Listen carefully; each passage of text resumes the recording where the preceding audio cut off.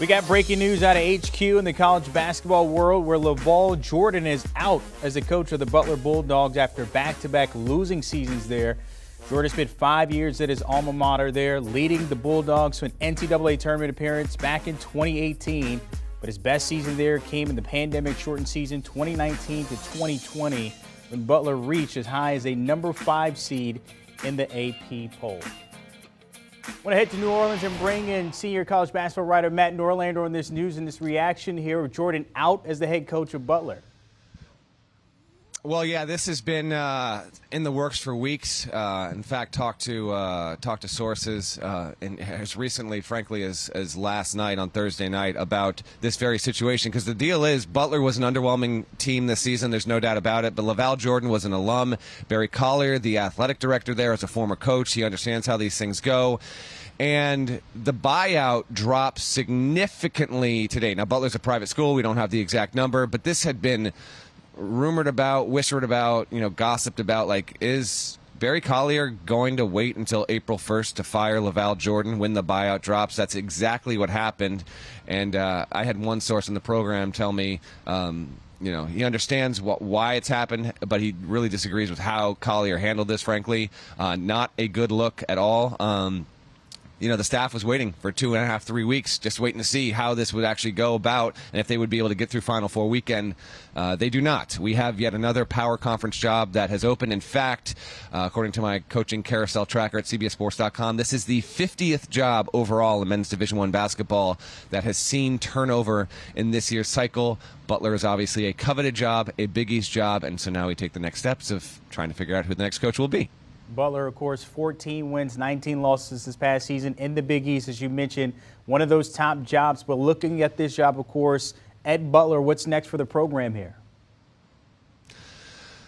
Well, Collier, no doubt about it, has a list of names. I would assume that list is relatively small. I don't know if he'll ever say this publicly, but clearly he made this decision well in advance of today. He just had to wait until the contract, the ink, allowed him to do this and not cost Butler nearly as much money to fire Lavall Jordan. I'll give you 3 names, and including my name, according to sources, who I think is most likely to get this job. I'd keep an eye on Drew Valentine, the young coach at Loyola Chicago, who just brought the Ramblers to the NCAA tournament in his first season. He is a rising star. Loyola is thrilled to have him. He might well stay there for the next few years. I think Drew Valentine eventually coaching a high major program is an inevitability. We'll see if it's Butler, if it's not.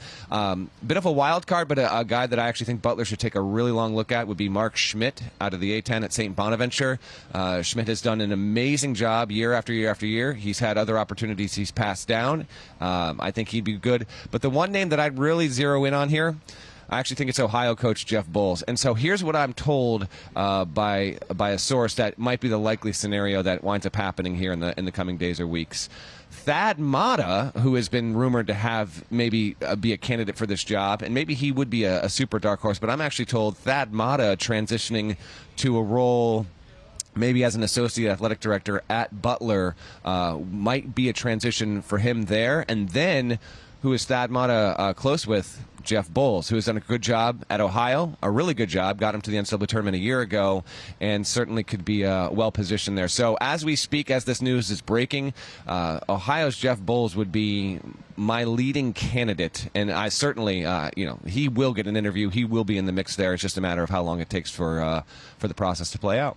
All right, the Butler Bulldogs, of course, the wheels are spinning now. As you mentioned, a lot of options on the table as we head into next season, of course, off season for most in college hoops. As always, Matt Norlander, appreciate your time with the breaking news there. Lavall Jordan out the door, but take a look at what he did in 5 years, coming back there as alma mater, 2017-18, and then you see 2019-20, 2 winning seasons, but last year just 14 wins, and 6 will not get it in the Big East. We know how many teams always go to the big dance. Butler, been quite some time. You got to go back to 2019. But download and subscribe. You'll hear, of course, Gary Parrish and Matt Norlander. This is Final Four week. It's almost here. Saturday, the guys will be diming in on all the noise there, the Final Four. Download and give them a follow. Do you want a sports network that delivers everything that matters about the game? The highlights, the picks, the instant analysis, no yelling, no fake debates, no politics. Hit the subscribe button and never miss a moment.